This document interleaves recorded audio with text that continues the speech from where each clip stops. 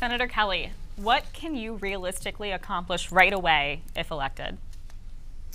Well, you know what I want to do is to build a New Hampshire that works for everyone.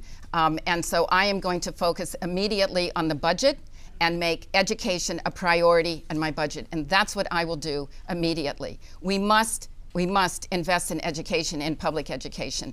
I will not ever support a voucher program. I would veto a voucher program. You know that my opponent, that's his piece of legislation that he says if reelected, he wants to bring back, and he's standing with Betsy DeVos on that. So it's education, moving that forward in the budget. I believe that every child, no matter where they live, where they were born, or what their family's income, has a right to education and a public education, and that's what I would do on my first day, to put legislation through. Governor, you were invoked, but you can answer the question. We have put more money to public education this past year than ever before.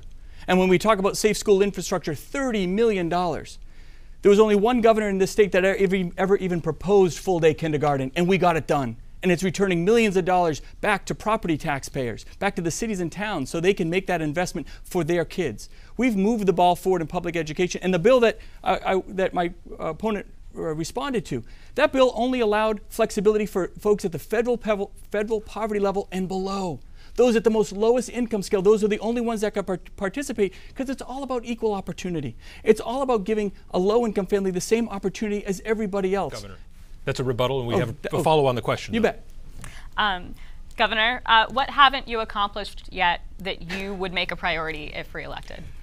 Well, I think to the tone of your question, we've accomplished a lot, right? We've really covered everything from better health care and more choices for veterans and seniors. We've raised rates. I think the next thing we really need to focus on is the workforce initiative, why I'm focusing so much investment into the university system to double the number of healthcare workers in the state.